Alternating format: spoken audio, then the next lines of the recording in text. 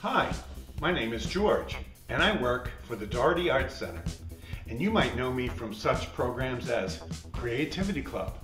Now, you guys who go to the Doherty Arts Center and go to Creativity Club during the school year might be thinking, nah, I don't know this guy George, but it's because during the school year, I'm stationed at Oak Hill Elementary. That's right, go Oak Hill Eagles. Since I just got home from being at the Doherty Arts Center to go pick up some art supplies to make some art for this video, I gotta go wash my hands. See you in 20 seconds. My hands are all clean. Now I can pet my cat, Derpy Joe. Derpy Joe's a good kitty. For this video, we're gonna be talking about one of my favorite artists ever, and that is Joan Miró.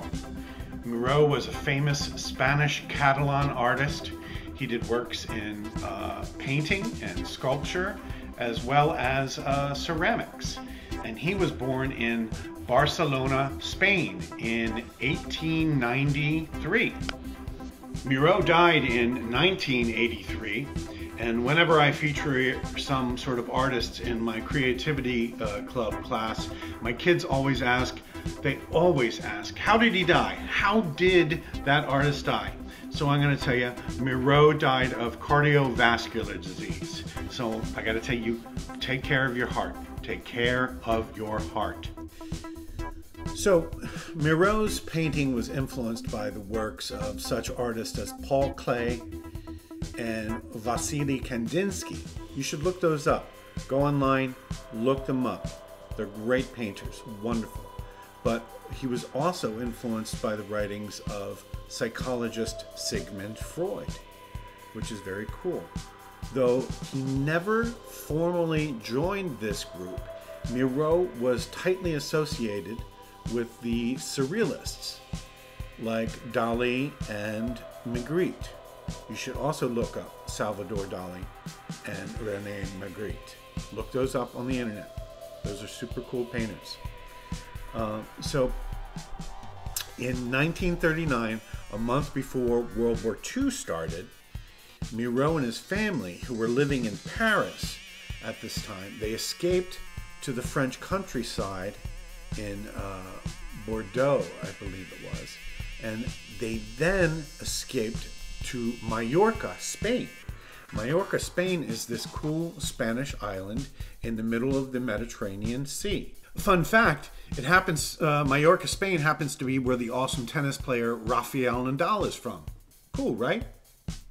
So it was during this tumultuous, fearful time of World War II that Miró created a series of 23 paintings on paper called Constellations.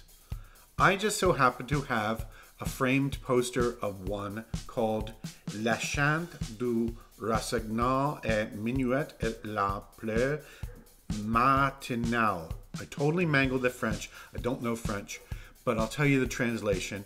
It is the nightingale's song at midnight and the morning rain. We're going to be inspired by this Miró painting and notice his limited palette and utilize some of his visual language, which I'll explain what that all means as we go along.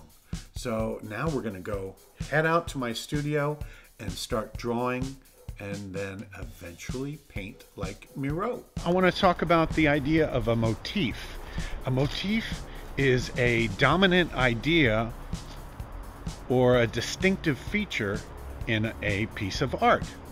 And I'll show you what that is when I show you this Miró piece that's in my studio.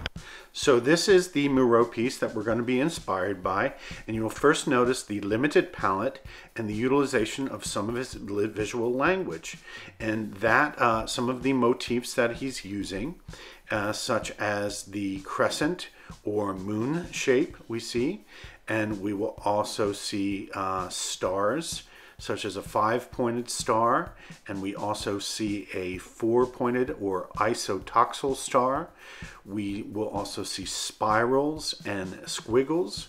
We see many asterisks and even some triangles, and we see some humanoid shapes in there as well. But the main shape we see repeated is the circle. There are circles everywhere, and they are usually rendered in 2 colors. Now, speaking of colors, how many colors has Miró used in this painting? Well, we have a sort of a gray background, but the 2 main colors are red and black, and then there's a bit of white and blue. So to create this Miró-like piece, the materials I'm using today are pretty simple. I have a piece of brownish gray paper called bogus paper. It's a mix of recycled craft paper and newsprint. It's best for drawing with charcoal and pencil, but it'll be fine for a bit of wet paint. My sheet of paper is 12 by 18, and I'm using it horizontally. It is not the same proportions as the actual Miró painting, but I'm not reproducing the painting today. I'm just being inspired by his visual language.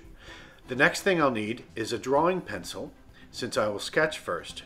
I have an eraser. I have a fine point Sharpie marker for all of the line work. Sharpies are easy for line work and fun to use. I have some brushes, a medium number 10 size, a smaller number 4 size, and then a fine brush for the smaller circles that are on the painting.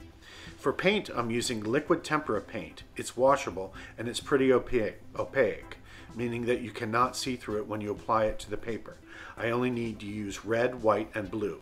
You will need a cup of water and a rag or paper towel to clean your brushes. Let's do this thing.